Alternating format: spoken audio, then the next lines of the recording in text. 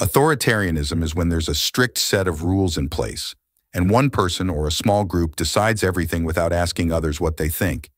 It's like having a very strict teacher who doesn't allow any talking or questions. Libertarianism is like saying, I want to make my own choices without someone always telling me what I can and can't do, emphasizing personal freedom and minimal rules from authority. Feminism is the belief that everyone, no matter if they're a boy or girl, should have the same chances to succeed and the same rights in every part of life.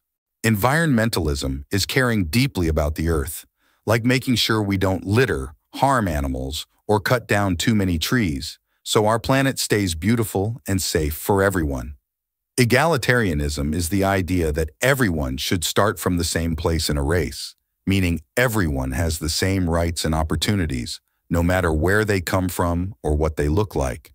Transhumanism is about using science and technology to help people do things they never could before, like seeing better than ever with special glasses or being stronger with robotic help.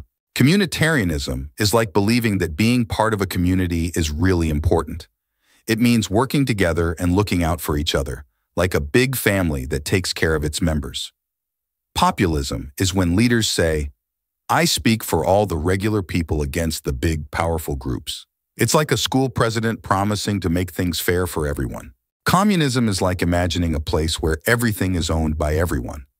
No one has more toys or food than anyone else, and all things are shared so that everyone has what they need. Separatism is when a part of a country wants to become its own separate country because they feel different in their culture, language, or ideas from the rest of the country. Anarchism is the idea that people should be able to live freely, without being told what to do by leaders or governments, believing that without these authorities, people can organize themselves and live in peace. Syndicalism is a way of organizing society where the people who work in different jobs, like teachers or builders, run things together instead of having bosses. It's like if a team decided together how to play their game instead of only listening to the coach. Corporatism is when all parts of society, like businesses, workers, and government, work closely together like a team to make decisions. It's like different sections of an orchestra playing together in harmony. Republicanism is a way of running a country where the leaders are chosen by the people to make decisions for them.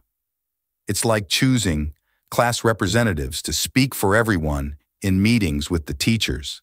Capitalism is like a big marketplace where everyone can set up their own shop.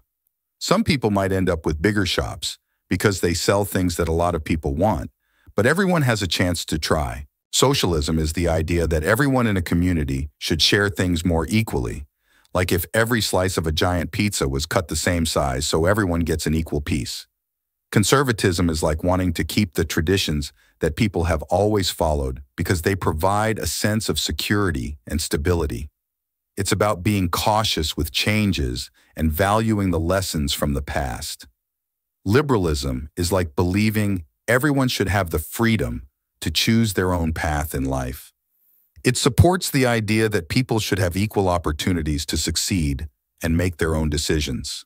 Imperialism is when one country expands its power by taking over other places, sometimes far away, to control more land and resources. It's like if someone tried to take over the whole playground to decide who gets to play where. Progressivism is about always looking for ways to make things better for everyone, like finding new ways to solve problems so that people on the planet are healthier and happier.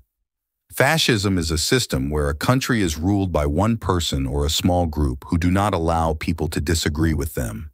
It shows why it's important for everyone to have a voice and be able to speak freely.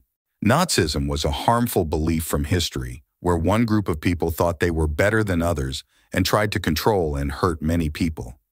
It teaches us the importance of treating everyone with kindness and equality.